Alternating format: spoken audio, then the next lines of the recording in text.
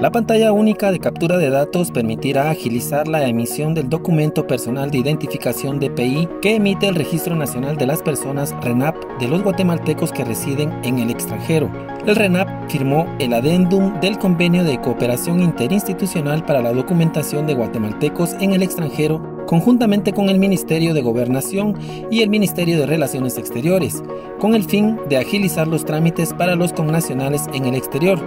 dando paso al proyecto denominado Pantalla Única de Captura de Datos, que servirá para unificar a varias dependencias de manera tecnológica y así obtener documentos como pasaportes, tarjetas consulares y DPI en un mismo procedimiento. Por esta razón, el Registro Nacional de las Personas, de forma coordinada con el Ministerio de Relaciones Exteriores y el Instituto Guatemalteco de Migración, unificaron esfuerzos a efecto de garantizar el compromiso de identificar a todos los guatemaltecos que residen en el extranjero. El proyecto se inició hace 7 años y en los últimos 6 meses se ha priorizado como uno de los proyectos en materia tecnológica que reducirá el tiempo de gestiones y agilizará las gestiones en la solicitud de los documentos de la población guatemalteca en el exterior. Esto beneficia a un aproximado de 3.5 millones de guatemaltecos que viven fuera del país, quienes también ahorrarán en costos, debido a que las dependencias estarán interconectadas para facilitar la información y la documentación legal.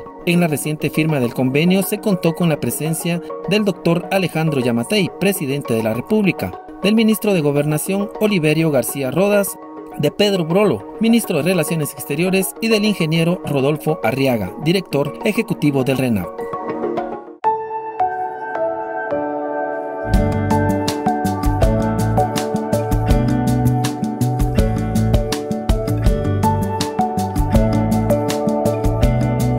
En RENAP, registramos lo más valioso de Guatemala: su gente.